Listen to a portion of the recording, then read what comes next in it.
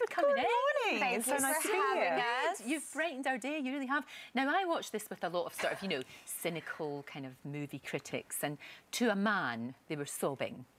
Good. You reduced them to We sobs. like to break, especially cynical men. Yeah, oh, they were crying, because it is very moving. It's also a very funny film, and it is a movie about true friendship. And you really wanted, you were desperate for Drew to do it, weren't you? I absolutely was. Yeah, I basically wrote her a love letter, begging her to do the movie. She did, and it worked. I was like, all right, I'm going to move mountains, figure this out, and she just had a baby. She was not interested in working at all. I did just have a baby, so it was a very inconvenient time, and yet I fell so in love with this thing that I wanted to make this movie for my daughters. I have 2 girls, this lifelong friendship, the way it's represented, the way that this film is about how you care for someone. We had the best time in London. I'm so excited to be back here, absolutely. And my daughter and her children became best friends. Oh, that's fantastic. So, and they're still best friends. Yeah. So, Oh, like, we travel as a family. It's like, it's so cool. And did you know each other well before this movie? We had mutual friends. Yeah, but not... We've met a couple of times. Sure. No, now we know each other very well. I'll bet you do, because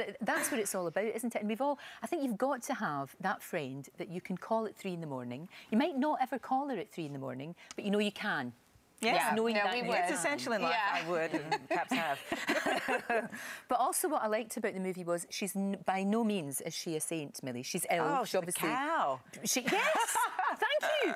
Sometimes I was thinking, for goodness sake, you know, you wanted to shake her. She does some very reprehensible irritating things. She does very bad things. She's very selfish and doesn't really think of others. You know, she's number one. But if you were at that point in your life when you're questioning your mortality, I think you have a free pass to go a bit off the rails. And she really uses it. You have to face your own mortality if you're diagnosed with something like cancer. You have to. And it's an ongoing thing. It's a process. And so for a film to capture more of daily existence rather than... In a very realistic way. That's what I loved about it. No, very much so. I mean, you did the whole thing of shaving your hair, you know, all of that, just to...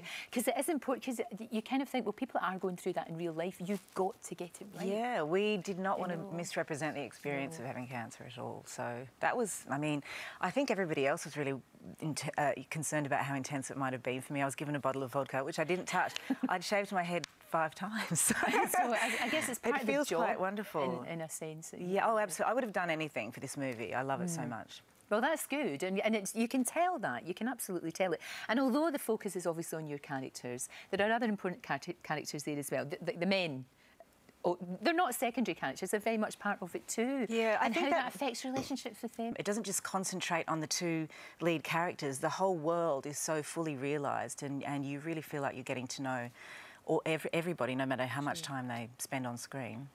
And we should say, although it is very moving, very emotional, it's funny. Yeah. They're funny women. They're the kind of women you would actually want to go out on the town and crack open a couple of bottles with. It's a very inviting world, and instead of this aggressively maudlin story, it is... It's not a Debbie Downer. It's completely uplifting. It's not a Debbie Downer. And it's a celebration of life, you know, rather than the opposite. No, and you've said it makes you go out and appreciate what you have. I think that's the main thrust of it, right? That's anyone who tells us that they left the theatre and called someone they loved their best girlfriend, we're like, good. Yeah, that's it. We do. That's it. That's the point of this, is to hold on tight to those that you love and just give them your love seize in the that day, moment. because so often we get bogged down in all the minutiae of things, and you forget what's the most important thing, which is it's your nice to be friends and reminded. family. Forget sure. what a quick ride this is. So how long were you over here with the whole family, both of you over here in the UK? A couple of months, yeah. I stayed on a little bit longer. I kind of didn't want to leave. Contemplated living here. We left the day after we wrapped, and we put the kids on the train. And our families went to Paris, right? We had a holiday together. Fantastic. And she was not letting go of the character at all. Oh, really? It was really a hard transition for her, and it was amazing for me yet again to be a friend and watch that and see the physical effects that it was still having on her, and yet we gracefully exited this beautiful story as friends in a glorious town with our children. It was a really special time. Yeah. So I reckon you two will be that sort of friend that you can phone up at 3 in the morning. I mean, you've bonded now completely, but you have to. Yeah. I mean, I guess you do. I mean, because you need a movie like that, there's got to be absolute trust between both of you, hasn't there? Yeah, and I'm telling you, I mean, you can't determine chemistry, and you also don't know how an actor's going to work. And Drew was just completely open and present and willing to connect, and that's all you can hope for with other actors, I think. I also came there and I was like, I'm here to be with you. I love you, I believe in you, this is an honor for me, and I'm going to be here literally to like have your back, and I can't wait to watch you do this. Like, I'm so excited, and there's such a goodness, and we got lucky because one of us could have been less giving or more close up. Yeah. Oh, that would be, yeah, I'm sure it does. I'm sure you've had your fair share of that, but not in this film. Definitely not in this film. So you should be really proud of it. Thank you. Yeah, so much. you should. You really should.